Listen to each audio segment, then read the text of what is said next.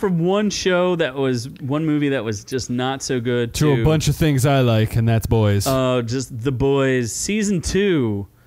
What a season it was! Oh, wow. Yes. That, The Boys is fucking awesome. It felt a little bit like a filler season, just to point this out.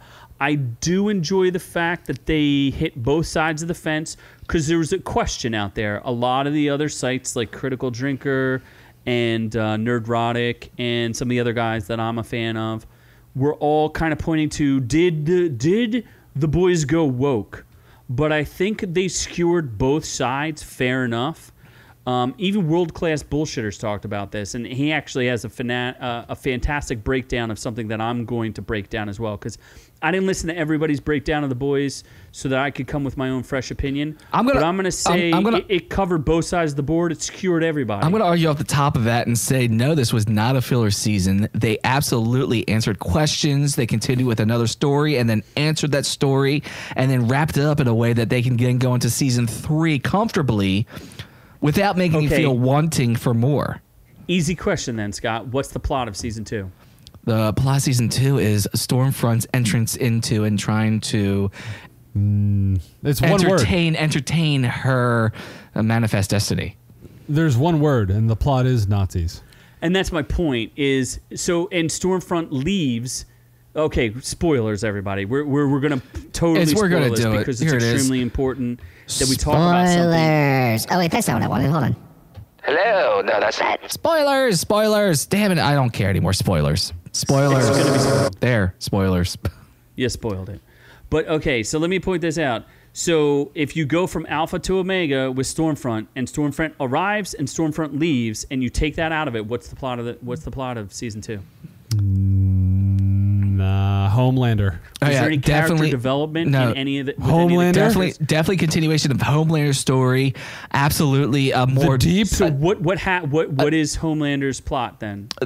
Him going into a fucking psychosis? Yeah, his son, him going that much further off of the edge. He starts out season 2 already mentally fucked, and then at the end of season 2 he is completely off the bridge and shooting right into the river. So he's more off the bridge before or after he murders an entire plane full of people? No, but plane full of people was just an evil move. It wasn't off the bridge. He's not losing his mind. The plane full of people was him just being an evil douchebag. The end of season 2, where now he is a very dangerous and very live hand grenade style character that this guy's going to explode. Or more dangerous? How is that any more or less dangerous than season 1? You take a guy with a gun and he goes into a room and decides that I'm going to kill everybody in this room. That's one kind of crazy. You take a guy with a gun and decide that he can't see and he's going to randomly shoot around because he doesn't give a flying fuck and he can just go off the hinge at any time, and also give him a hand grenade and say you can toss this as well. That's what he is now. He is completely out of control, off the hinges. Anything's going to make him snap, and his friends, his enemies, the innocent, the world. He murdered the woman he loved at the end of season 1. How much more unhinged would you like him to be? He's pretty I'm just fucking pointing unhinged. it out. I'm not saying it was a bad season. I'm not saying that. I'm just saying it felt like a filler season because nothing was accomplished. Lamplighter, a new character that's introduced, gone. No one had the same thing with the will she, won't she, with the whole Huey and Starlight. No, they pretty much. It's not necessarily resolved. Yeah, we don't learn anything resolved. more about Black Noir. A-Train is right back where he was. The Deep is in the same shit place he was before. It was a character study season.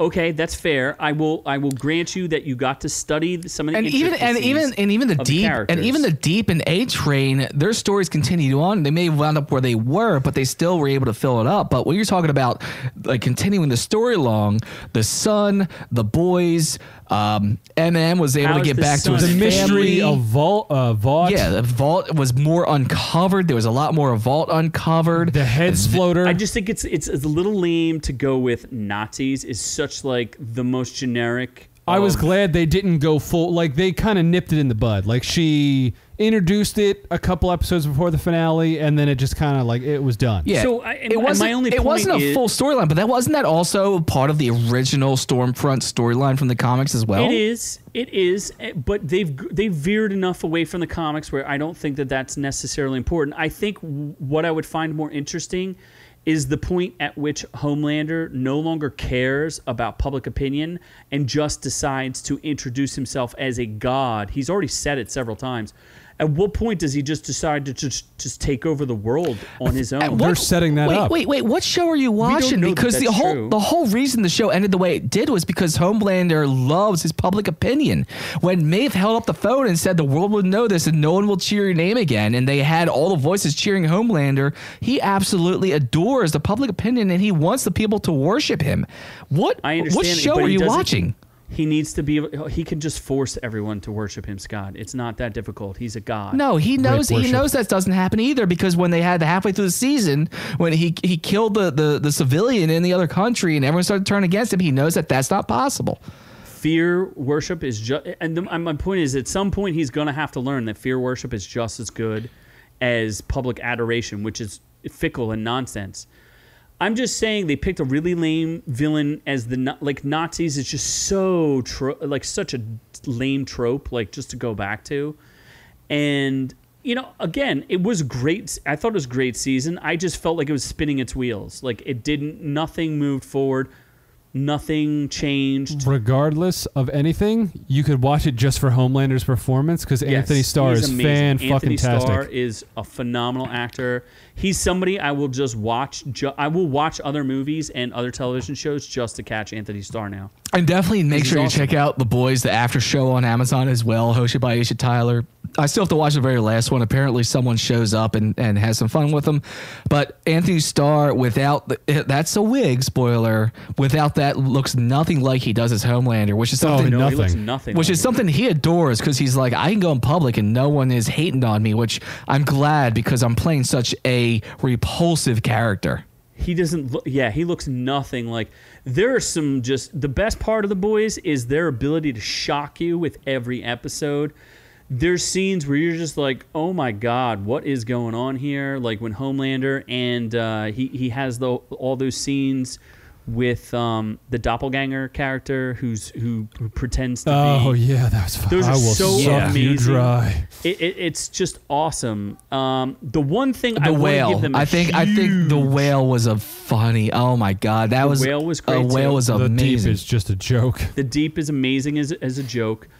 What I want to point out, though, that does make a lot of sense, though, is something that they set up that they did better than the MCU. And I will say World Class Bullshitters did talk a little bit about this, but I had already thought about it when I saw it. Because they already make fun of the Justice League. They make fun of Batman versus Superman because they're filming a movie inside of the film. Yeah, Dawn of the Seven or Dawn something. of the Seven.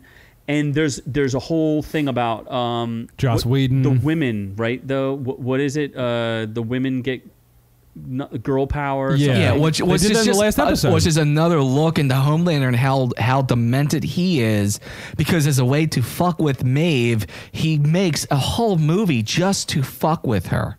Like this is a level of Sort of. dimension that it's not easy.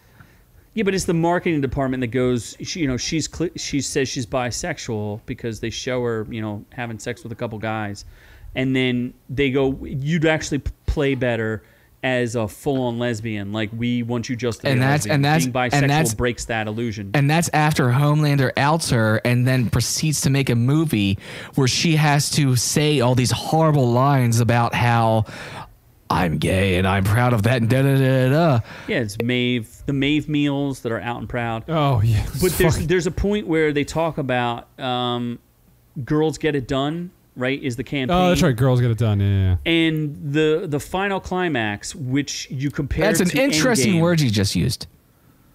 Girls get it done. No, Oh, they can get the themselves other. done. Climax. Take them to climax. Yes. Girls can take themselves to climax. Yes. Yes, that's how they think get it ab- done. Okay. Well, think about though in Endgame where they have the she's got it moment. I think is what they call it. Is that what they call it? Or she's got your back. Yeah, the girl power. Yeah, where a bunch of random women who've never met each other have to get together to protect the gauntlet. And that was also a throw over to there was a comic series about that where all the women of Marvel get together and join their own group, right? Okay, except for this is 20 years of the MCU and none of them had ever met each other. So the point is it was shoehorned in, right? I just felt like it was a moment in the movie that took me out of the movie that goes, oh, look what they're doing here. They're putting all the women together. Oh, that's a thing. In The Boys, they set it up from the beginning that the women had, like, so the boys themselves do not have superpowers except Kimiko, right?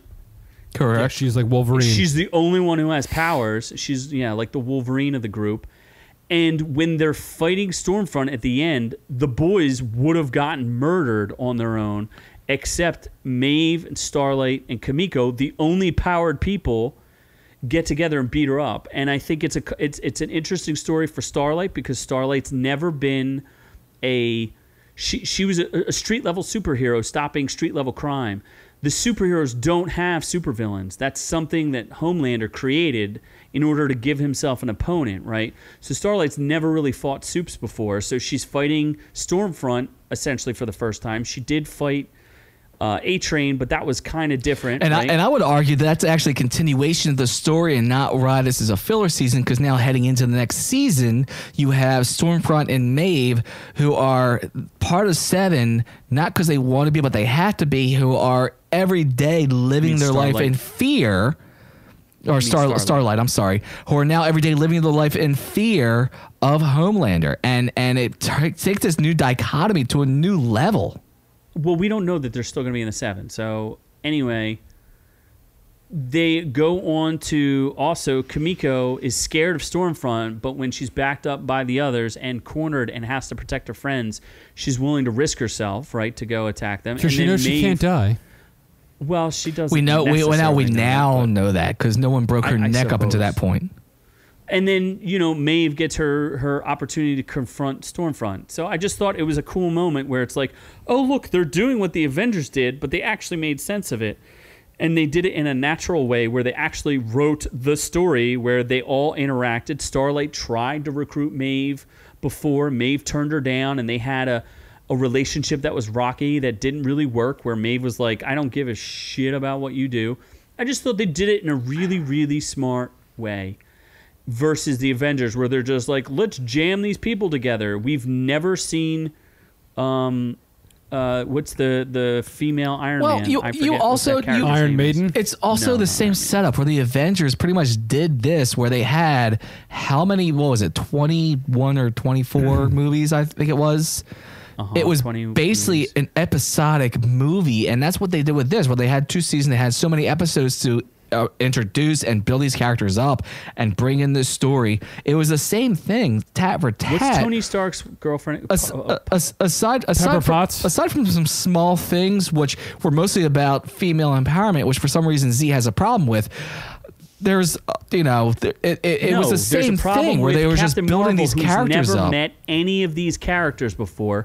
She's never been to Wakanda. She's never met Pepper Potts. She's never met any of these people before, yet she's getting together with the girls and Valkyrie and everybody who's none of those characters have ever interacted with each other. I think, yet in The Boys, they all naturally came together to do something. And I'm just saying that's the difference between good writing and shitty writing. What's interesting is that Z introduces this review as The Boys Season 2 is a filler season, and yet I didn't say it was a bad season. I said it was good. All of his arguments are reasons why this was not a filler season, and in fact grew the story and moved it along. The overall plot did not move forward at all. Absolutely did. There's not one thing you could tell me. You could have not had this season, and it's the same season. No. Other than the fact that Butcher's wife dies, there's nothing moves forward in this Butcher's season. wife dies. He gives the kid back to the CIA. It's as if it never happened. No, the kid was never with the CIA in the first place. Yes, they were. He was protected by the CIA in that little stupid Vought dome. Kid was with Vought. Vought, Who cares? It doesn't matter Vought- if the CIA has him or Vought has But him. It doesn't matter. now, it's the irrelevant. CIA has the kid, which is now a reason irrelevant, Vought Scott. is now going to panic. Vought had He's the been kid from the very fridged start. either way. No, Vought had the kid the whole time. That was their thing against Homelander. Basic Now writing CIA 101, has the Scott. kid. Now kid's been fridged. Now Vought has a problem because the CIA has the kid now. Homelander has a problem because Vought doesn't even have the kid now. So now Homelander can't find the kid at all. It was absolutely a Kid's been fridged, continuation of the Scott. story. It wasn't a filler season. It's called writing. The kid's been fridged twice. It's a fantastic season. And It's a good season. I don't have a problem with the season. I'm just saying it did not move the overall. I think it plot. absolutely did. It Doesn't matter. It It has enhanced. Homelander. It enhanced everything. It makes the things the people are afraid of. Things are happen that that much Scott stronger. clearly can Scott articulate. likes the things, and they Scott likes happen. things. Things happen. Scott articulates. Yes, And there's white people. Scott loves white people. So many. So many. But everyone loves season 2 compared to season 1. So the Rotten Tomatoes. Wow, that's a huge Yeah, difference. 84% Holy crap. season 1, 97% season 2. Wow. So I everyone thought season loves 1 was just more impactful, but everyone yeah. loves season 2. Season 2 is great. I do not have an issue with it. And season 3 is going to begin filming sometime in early 2021, I Dude, think. they're going to sign them up for like 4 more seasons. Seasons 4 is I think already season greenlit. 4 is already It confirmed. is. So it's going to be dope. I'm just a little disappointed that they didn't give you that giant Black Noir reveal. Hopefully it's coming. You'll see. it's it possible at some that, and point. there's so many questions. Apparently, Black Noir is in a coma, so he's not dead yet. Stormfront, we're not sure what her status not is dead. right now. That's still up in the air. We're not sure what her status They is. said she's not dead. They said she's in a holding cell. Yep, and what future does it hold for the other characters? I think that I'm looking forward to it. The head popper. Yeah, That was kind of funny, turning their AOC spoof character into the head that popper, was whatever. that was a twist right there. That was impressive. I guess they just never set it up from season 1 to season 2, but whatever. It's fine. It's cool. I Just like think- they added Giancarlo Esposito for what reason, I don't know. He's a great 'cause actor. He's cool. He's just cool. He's a great actor. I love, dude. Him and Anthony Starr in that one episode him and Butcher in that one scene where it's the two of them interacting together. It was one of the best acted scenes I've seen in a movie, or in a TV show in the past like 3 or 4 years. Like it was fantastic. Yeah. What's that guy's name? Carl. What's the actor who does Butcher? Carl Sagan. Carl Urban. Carl Urban. Yes. Oh yes, Carl Urban. Urban was really good this season.